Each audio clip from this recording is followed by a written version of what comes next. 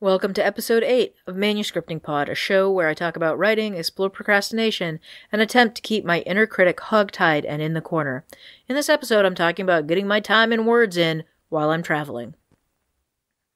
In terms of exciting things that I'm reading, I haven't read anything since I last recorded. It's only been 3 days.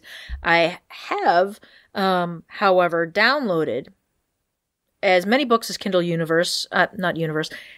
Unlimited, KU, will allow, and then as many as my library allows, which is 6, then downloaded 30 hours of podcasts because I like to pretend I'm going someplace without Wi-Fi or high-speed internet, despite the fact that my parents have had high-speed Wi-Fi and internet for literally years now, and sometimes their Wi-Fi and internet speeds are better than mine, which sometimes is very irritating. So I haven't actually read anything new since I last updated. But I have been continuing to read those habit books, and God, I hate pseudoscience. It's just, a lot of garbage out there in the habit world. If anyone has a good book on habits, I'd love to read it. The Gretchen Rubin book is thus far the best one that I've read, and it is pretty good. Anyway, so I decided that I was going to do something different with this podcast for traveling. And I was just going to come home and Sunday night record, my 15-minute podcast, update you on everything. But then I thought it would be kind of fun to basically tell you what I have and have not done while I'm on the road. So today I got up at 5 a.m, and my initial intent when I set the clock, set my alarm for 5 a.m. was, I will get up and I will do my 25 minutes. Yeah, no. I had afternoon coffee, which is usually a great idea. But afternoon coffee when you got to get up at an early time is not a good idea. And this is the second day in a row that I had afternoon coffee. And it was bad. I mean, the coffee was great, but the results of keeping me up all night were not great. And so that perhaps that's a habit that I need to change with those habit books. So I ended up getting up late. I did get on the road by 6 o'clock. But I did not get in my 25 minutes this morning or my 25 minutes at all today. It's about 10 o'clock. And I know I'm not going to get in.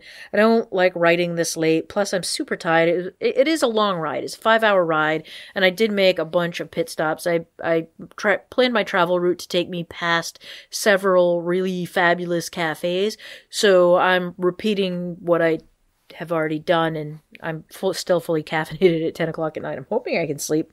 So I have a word count of 0 and also a time of 0 today. But I did write the first 3 days of the week, so I'm 3 out of 4. I still have 2 off days I can take, so I feel okay about it. I'm trying not to beat myself up, even though that is something I do. Anywho, so that's the update for today, and tomorrow I'll record another bit where I tell you if I do or do not write. Hopefully, I will write tomorrow morning. It is in the plans. It's, I should be able to, set my alarm for, 7, and hopefully we'll get my words in. I did bring my usual setup for travel. I have my, my Kindle Fire, my Bluetooth keyboard. So I'm ready to go. I'm also planning on working on my outline for NaNoWriMo. I have an idea. I've kind of plugged a little bit of an idea into JotterPad. It's a really rough outline, and I'm going with a straight romance this time for Nano, and that's a little different. Usually I do a lot of magic and fairies and elves and vampires and stuff. So this is a diversion. I don't know. I'm trying to think of the right word, and it's gone. It's, like I said, it's late. But I think it's going to be interesting. At the very least, it's going to be interesting. So, I'll talk to you tomorrow. Did you guys notice how quiet it is in the background? There's probably an echo, at least with this recording. I'll have to listen to it, through the computer and see if there's an echo, but there's like no sound here. It's so silent out here in the woods. Okay, part 2 of episode 8 of Manuscripting Pod on the road. Writing while traveling. I got my 25 minutes in this morning. I planned on doing another 25 minutes, but I didn't get to it. I started talking to my dad and immediately went down, grabbed some lunch, picked up cleaning supplies, and started working on what I usually do when I come up this time of year. I help them clean their rentals. And, oh man, I've spent all day cleaning and I'm exhausted. You don't really realize how physically taxing it is to steam clean carpet until you've done like 1,000 square feet of carpet that is horribly damaged by pet urine. And people who haven't, I don't think, vacuumed the entire time they were there. Beside the point. Moving on, Les. So I'm exhausted. I had planned on doing another round of writing, another 25 minutes. Did not get to it. I'm okay with that because I've now worked 4 out of 5 days. I've had the 1 day off. That was my driving day. I'm thinking that Sunday might be a driving day as well. I've got tomorrow while I'm here to write as well. I'm hoping to get 2 sessions in tomorrow, but we'll see if that happens. I was going to write tonight, but I just know that's not going to happen. So I'm going to work on my outline for a little bit, listen to some tunes, relax, maybe read a bit, and then go to bed. It's like 9 o'clock here, and I'm zonked. Anyway, so that's day 2. 1 day of writing while traveling. It wasn't that bad. I did, I'm alone up here and I have a whole apartment to myself, so that makes it easy to actually get in the time. But I did make the time. I got up early to do it. So anyway, we'll see what happens tomorrow and I'll check in and update you. All right, this is take 2 of the Manuscripting Pod, episode 8, Manuscripting Pod on the road. I am sick as hell. My dad had a cold when he got here. He sneezed and coughed all around me. And, of course, I caught it. I am about to take some NyQuil and hit the hay. After I recorded last night, I sat down with my outline and really hashed it out. Tightened it up. Thought about where some chapters needed to be and where they shouldn't be. Maybe I'm going to move some around when I get into the editing phase. But right now, like, just taking a look at that outline and rewriting it and fixing the section that I was working on, because I had it go from where my main character is not feeling good about herself straight into meeting the big boss. But really, she needs to do other things between where she gets her powers and she meets the big bad. And so going back to the outline and reworking it was really key for me this morning because I sat down. So last night I did like 1,300 words on the outline, and I came up with about 27 beats, and I'm at beat 20A. And I'm probably going to like extend the last beat 27, and there'll probably be 28 to 30 beats in the end, because I really think that the end needs to have a better resolution than what it's got. I'm not really sure where I want to go with it. I have an idea. I mean, there's the resolution and then what ties everything together and moves the main character forward for the next book in the series. That's beside the point. So I did 1,300, a little over 1,300 words in that outline last night, and this morning when I woke up, I just sat down at the computer, did 25 minutes, and got 623 words, which is really not bad for 25 minutes. And it just it flowed really well.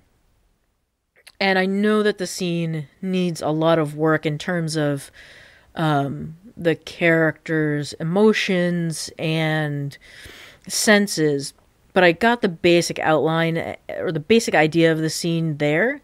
So I'm looking forward to expanding that out and getting it right in edits.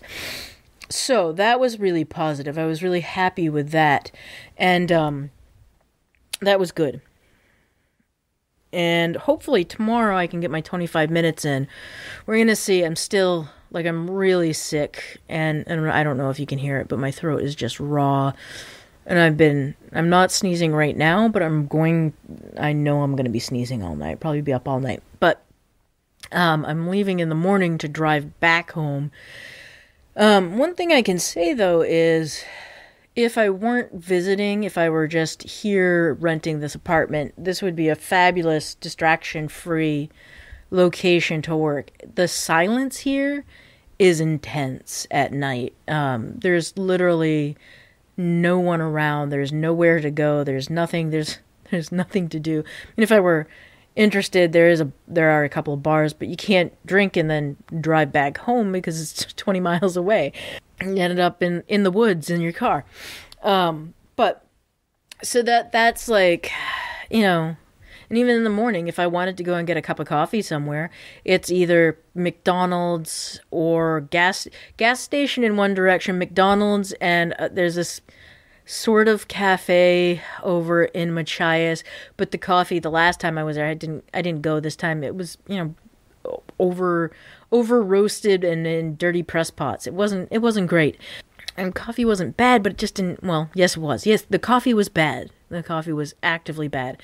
So there's that. I mean, you really, what you can do while you're here is really limited to what's in the apartment. I mean, you can go grocery shopping. So I don't know. I like the distraction-free environment that I have here.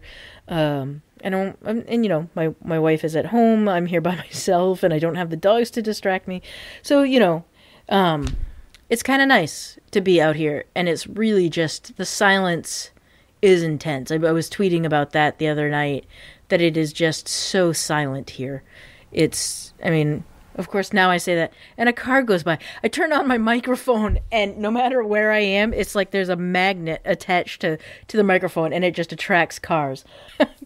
I can't win. It doesn't matter where I go in this world. I turn on the microphone, or I think about podcasting, and a car drives by.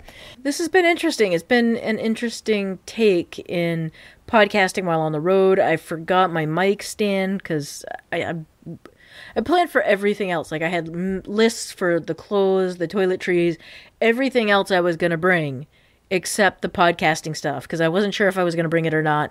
And at the last minute, I was like, yeah, of course, this is a great idea. I should do little, 2-minute snippets and stitch it all together when I get home.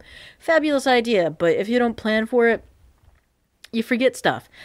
And, I had my microphone. I keep my microphone and all of the things that connect to the computer in a little zipper pouch to keep everything clean and tidy and safe.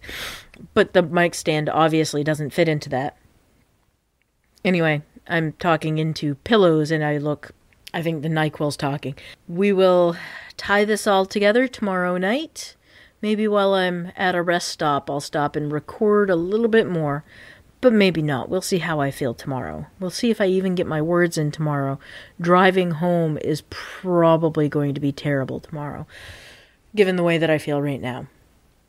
Anyway, that's Manuscripting Pod on the road, traveling in Maine. Okay, so my final check-in for my travel episode is that I didn't write on Sunday, and as you know from my last check-in, I was not feeling well Saturday night. I woke up Sunday morning horribly sick, and the alarm went off, I rolled back over, and I went back to sleep, and got up an hour and a half later, made coffee. I was about to turn around and do some writing. My dad came up and visited. So writing was just off the table that day. Got nothing done. Was horribly sick. And I've been horribly sick since Saturday night-ish until Wednesday. I was out of work. So I had this extended vacation, and I did do a lot of writing, but I also did a whole lot of sleeping. But that's beside the point, and that's not part of the travel episode. We'll get into that on episode 9. To complete the check-in for this episode, I ended up writing 2 out of the 4 days that I was traveling.